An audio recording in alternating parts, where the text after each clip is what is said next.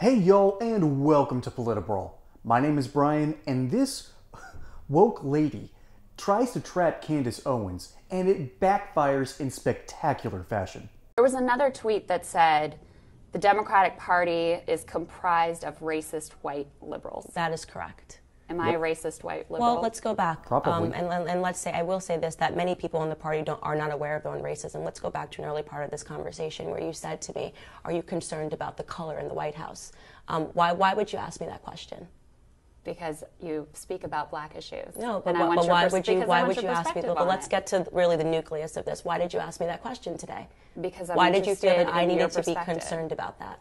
Because you're bringing a whole group of young African-American leaders to the White House. Okay, so this is something that I talk about often, is that in many ways, white liberals don't realize that you put on that, the racism and the conversations that we have. So you're saying I'm a racist? You haven't let me finish my statement. You keep cutting me off. Go ahead. Okay? The emphasis that you place is always on having a discussion about race, okay? You guys are insistent on having a conversation about race and telling us that we should see, and implying that we should see race everywhere, and I don't agree with that. If you don't look at me according to the color of my skin, you would simply ask me how I thought that Trump was doing as a president.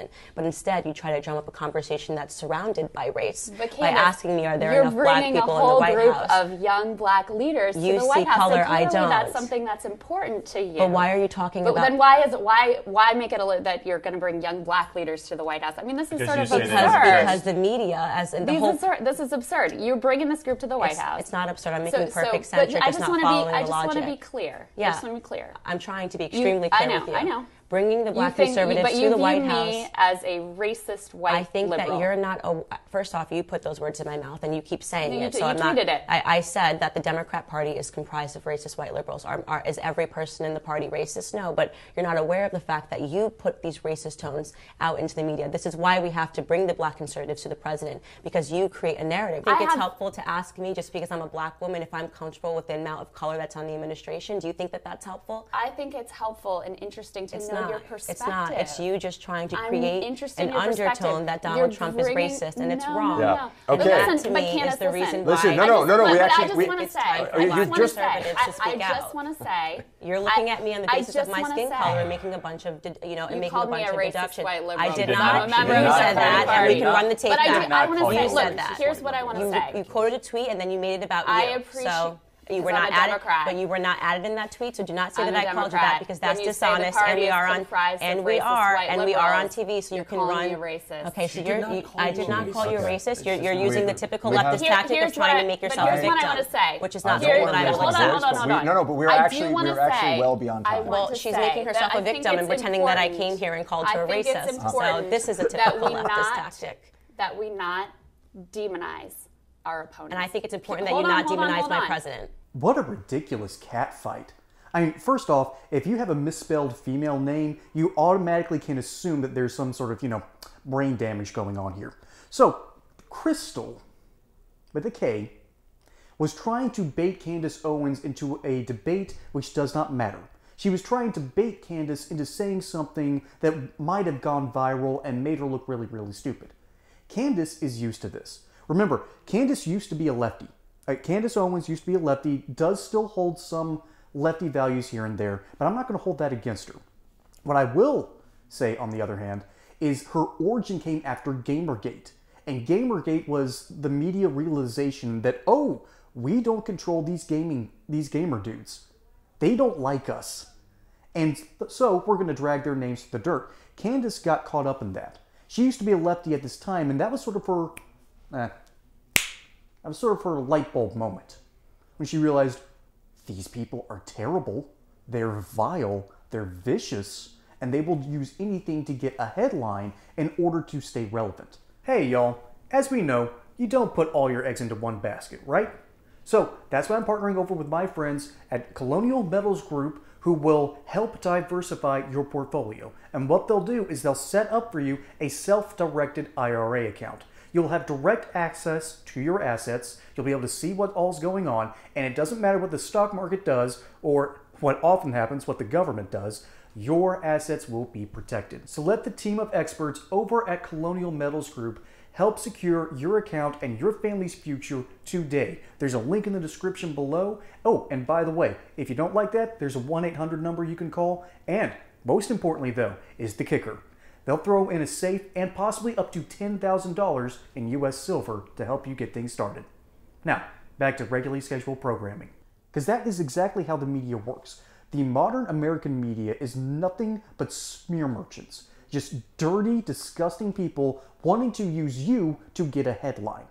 It's awful, it's gross, and it is a reason why people are now questioning the validity of the First Amendment. People are doing this now. That's the reality. And it's because of media heads like Crystal, who is trying to bait Candace Owens into saying something stupid, or to say something mildly racist.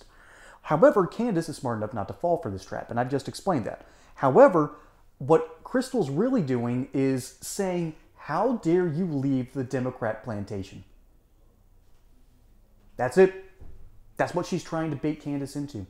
That's what she's trying to say here. How dare you leave our nice plantation? We treat y'all very, very well. We don't even whip you past 3 o'clock in the afternoon. What the Democrats have done to people of color in the United States is they have put them in a ghetto and then tried to give them bits and crumbs of everything else and then say, the ghetto's good, the ghetto nice, we give you money. And it's a wonder why people are starting to question whether the Democrat Party has their best interests at heart. Funny how that works. Once you've woken up and realized how poorly you've been treated for the past 50 years. As a matter of fact, since civil rights, it seems like since civil rights got passed, it seems like things are getting worse. Let me know down in the comments if you think that's been the case. And I'm saying that trying to be from the perspective of a black man. That's not fair. I'm clearly white, obviously.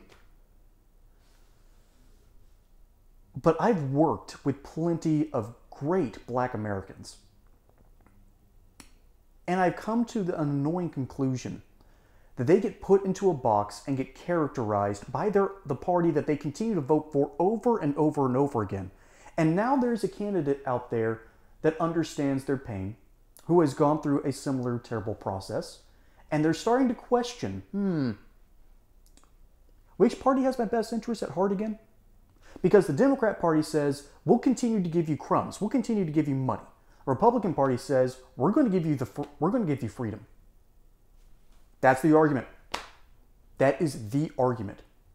And people are starting to realize that the Republican Party of the ideals of freedom is far more appealing. Well, what has been happening to the black community and the brown community now, they're in a similar position. Latinos in this country, they want that freedom. They love that freedom. That's why they came here. That's why people look at Donald Trump and go, oh, I can relate to this. And that's ultimately the end around of the Republican Party. That's the ultimate hope. That as they're hemorrhaging white voters who have been captured by liberal media, people who think Crystal is a wonderful person. Despite the fact that her co-host, Buck, was trying to stop her because he realized that she was losing. And then you have Charlie Kirk over there just going, nope, I'm going to let Candace cook. At least one person has a working brain on that little duo of a group, Crystal and Buck.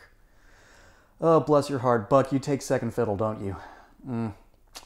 Well, you tried.